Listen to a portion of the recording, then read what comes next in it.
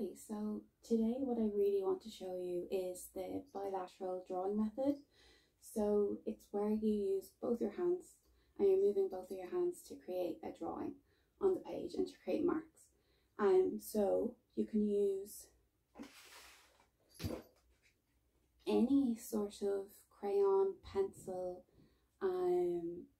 preferably something you don't need to top up or sharpen. So crayons or oil pastels or chalks are perfect.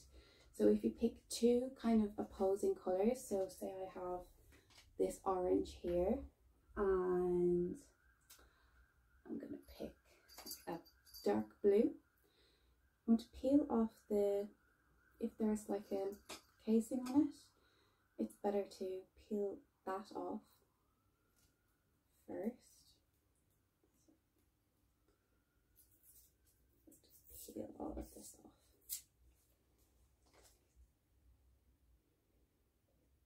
And what I want you to do is, it's better to do this with something, some paper kind of taped onto the wall, or if you have an easel, that's great as well.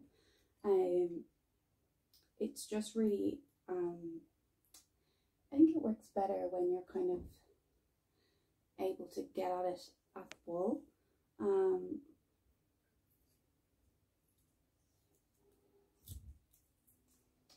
So we have these peeled off, so I have my two colours, and we're just going to start moving both of our hands around. So we just go like this, and we just keep moving.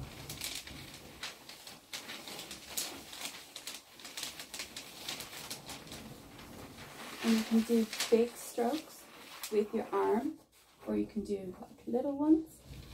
The main goal of this is to keep both of your hands moving on the page.